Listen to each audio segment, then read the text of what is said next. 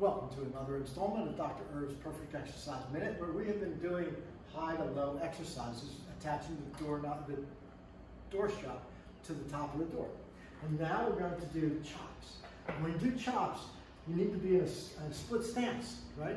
One knee down, the other knee up. And you're going to hold with two hands, your body's twisted towards the door, you chop downward, right?